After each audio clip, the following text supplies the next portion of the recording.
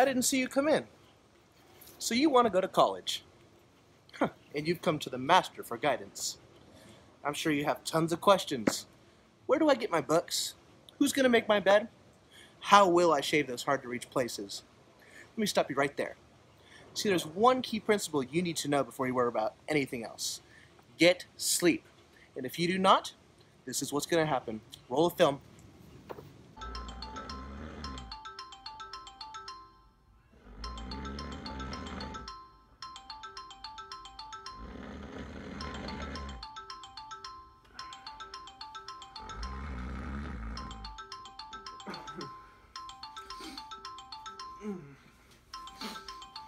Oh! I'm late!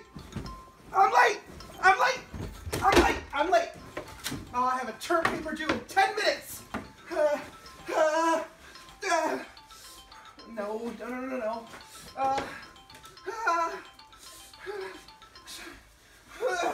Alright, I think they've seen enough. They get the point. So, in addition to schoolwork, college is full of exciting new experiences, like making new friends, getting a job, plugging stuff in, making personal choices, trying new foods, putting smoke bombs in your pants, and going on exciting new adventures.